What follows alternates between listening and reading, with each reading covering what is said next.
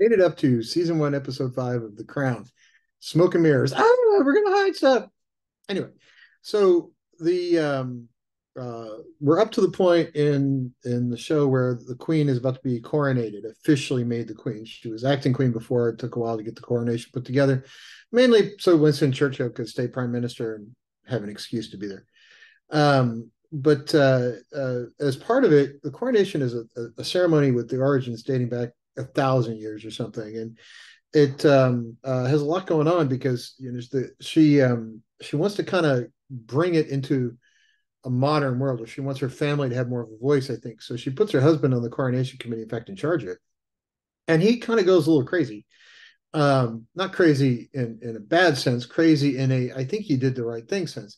He wanted to put it on television, which nowadays you're like, absolutely stream it straight to the net, right? Well, then it was a little different, right? So he wanted people to actually see what was going on. And if you look in depth at the ceremony, and they actually do explain it in the show, there's things where they even hide the queen from view of those present, right? So you don't see what's going on. You don't see how she's transformed from a human into something more than that, where she's been touched by God and all these things.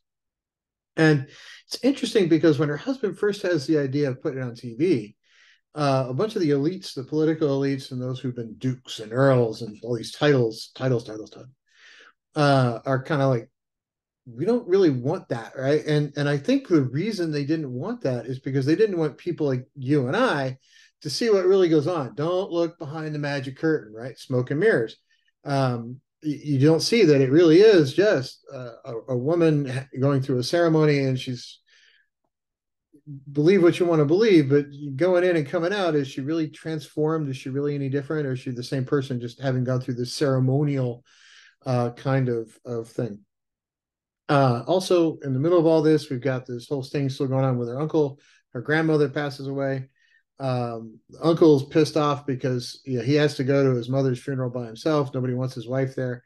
And they're also saying, dude, you can come to the coronation, but we're not really going to want you kind of close to her. We want you way in the back, like at the kids' table. And you can't bring your wife. So, of course, he's like, nope, not coming. So he holds a party at his house and kind of explains what's going on to people.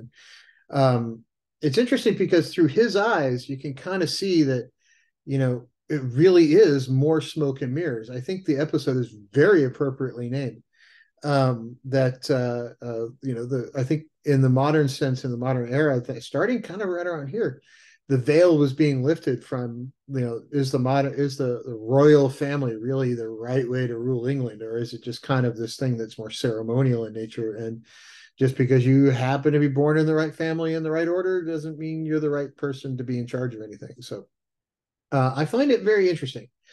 And I think the more we relieve ourselves societally of those smoke and mirrors to say, hey, look, the way we've always done things, all those 500-year-old, 1,000-year-old traditions, 250-year-old traditions here in the United States, maybe there was some smoke and mirrors going on when that was brought about, and maybe some of that stuff needs to be modernized.